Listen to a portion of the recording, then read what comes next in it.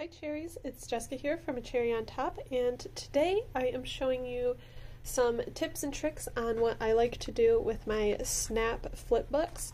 I love making these. I think they're so fun, and it's a quicker album. I like to make them for seasons or for a trip, and there's just a ton of room for photos, and they're a lot of fun to make. So if you can see here, that I packed a lot into these. I like to work kind of bulky. I add foam and other dimensional elements. So I end up with my album looking really full over here, but it still has this tiny little spine.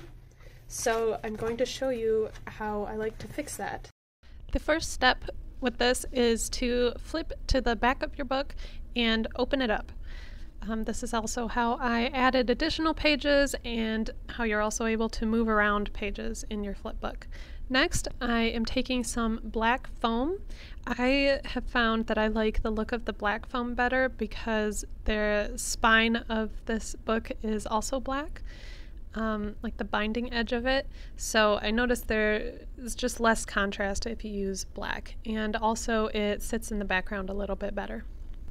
I'm going to apply foam like this onto every page, and how you do it is you snip around the couple holes that are in these pages because you don't want to cover where the pegs from the book will go through at. Here I am checking how thick my page is because sometimes with the pages that are extra thick, I like to double this layer of foam. Also because this is the first page and I have a pocket on the cover of this first page as well, I figured it would be good to have this double layer of foam here. Now you do not want to pull the backing off just yet. We will when we're ready to settle it down for good, but I'll be pulling this out again soon to add in the spine.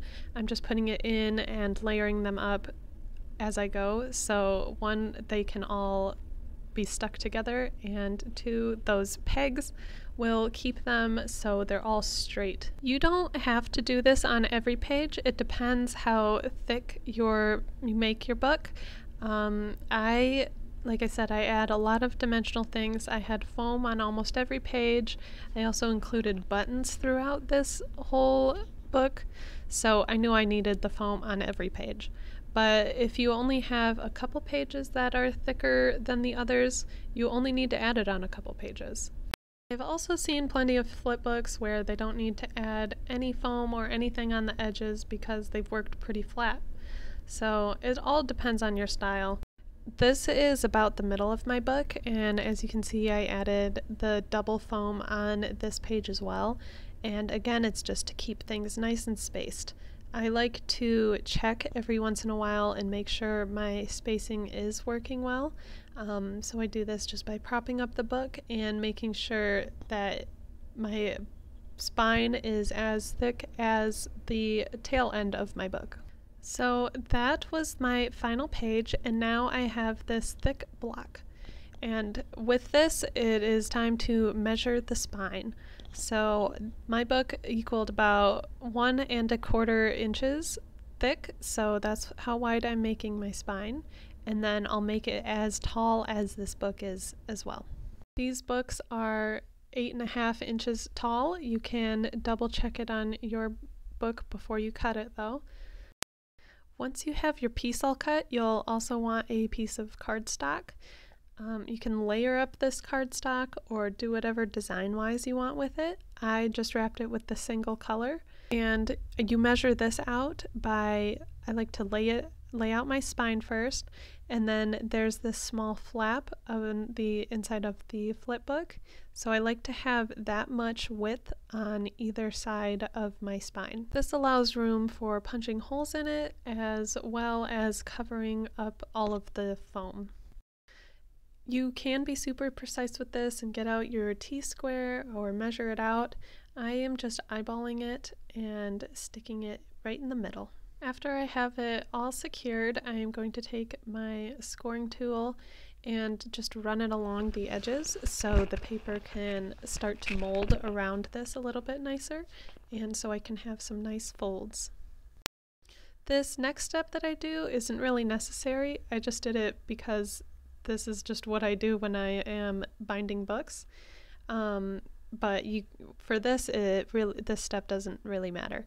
Usually I will do this when binding books if I am covering or folding over all of the sides, but I'm not doing it this time, so yeah, you can just leave them straight. Just did it just out of habit.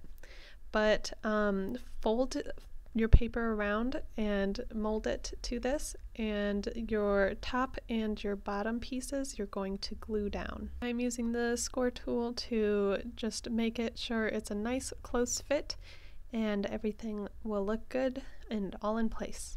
Once those steps are all done, you need to measure out some holes. So I'm just grabbing one of the page protector sheets from this flipbook and marking out where my holes will be. You have another flipbook that you can use for this. I'd recommend that because I know we did just foam all of the pages together.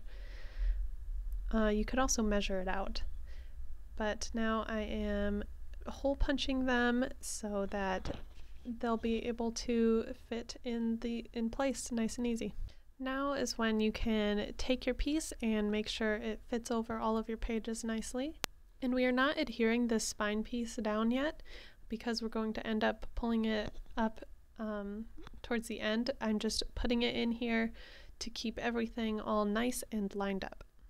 I took off my foam from the first layer of my book, and so that it will be attached to the spine piece. The book takes a little bit of wiggling on and then wiggling back off to make sure it fits all nicely, but it should stay nice and lined up with the holes. I am using some cherry tape on the spine now, and that's just so I don't have to wait for dry time on this plastic page protector, because drawing on plastic usually just takes longer, so I'm using some cherry tape. And I'm lining up my holes, and this part should be all set. Again, it takes a little bit of wiggling to get back onto this book, but it should work out. I'm adding some glue, so this is like the final time I'm putting it down. So you want to make sure it's all lined up, and I used wet glue in case I need to wiggle it around at all as I get it in. And now it's time to glue on the back page as well. If you don't want to glue it, you really don't even have to. I know I just like to, I feel like it's a more secure book when I do. Also, because it is so full, it's putting less pressure on these little metal pegs sticking out and more evenly distributes all of the weight of the book. So there, I've got it all closed, and now it's all set. So you can see I got rid of the triangle shape of the book, and it's all good to go. So here is what this finished album looks like. You can see I've got this heart spine here, and I added some die cut letters here, so it says springtime. I have a front pocket here where I can add an extra photo. I have this little opening book that I could add photos or journaling in, and then a few other little tags and pieces to add journaling.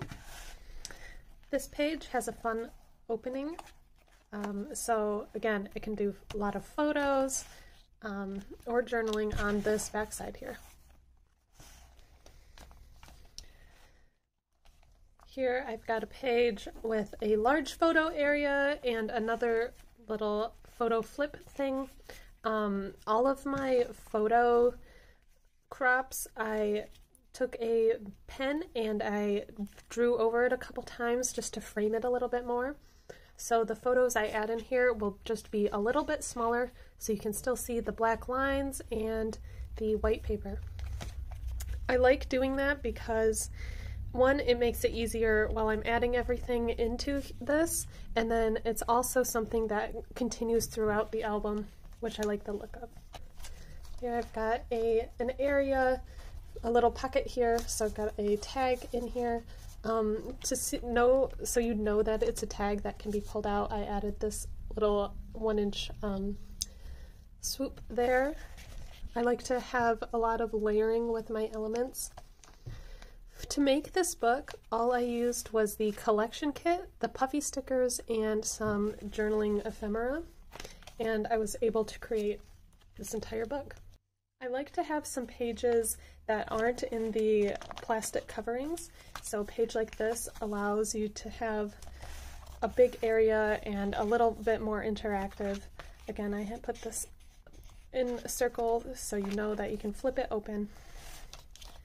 I really love the snails in this collection. This book was made with the Full Bloom collection from Simple Stories, and their collections just go really well with, like, to turn them into a flip book. They have all of the 3x4 journaling cards that go perfectly. They have a lot of 4x6, which is the size of this as well. Also throughout this book I added a lot of buttons, and that's another reoccurring thing that I included, along with the twine. Usually I like to only use one type of twine throughout the book, but the first twine that I was using ran out about halfway through, so I actually have a couple different kinds. In this pocket I have one of the bigger journaling elements, and then some tags. And these little books are super easy to make because this was actually from a journaling cards. So instead of cutting the 3x4-inch cards all the way, cutting them all apart, I left a couple of them together that looked nice together to create this little booklet. Here's another page that isn't in a page protector. That's why I also included this large pocket here, and then some photos. I have another pocket here that is using the photo as the pocket, so I can stick them behind there. Here's another flip out page. I just like how I can have such a big photo here and then also add whatever I want on this pocket as well. This is, all the spring items. I made this in, like, without any photos in mind yet. And this way I can just add all my spring photos in here, and there's already a done album, so it should be quick and easy. And then fill out some journaling as well. I really like these flip books for like an entire season or for a trip. So maybe if I do a trip in spring, I would use it for that. But I can fit a ton of photos in here. So that is the end of this flip book. I hope you got some inspiration, and if you haven't made a flip book yet, I really recommend it. I had a lot of fun making this one. So thanks for watching.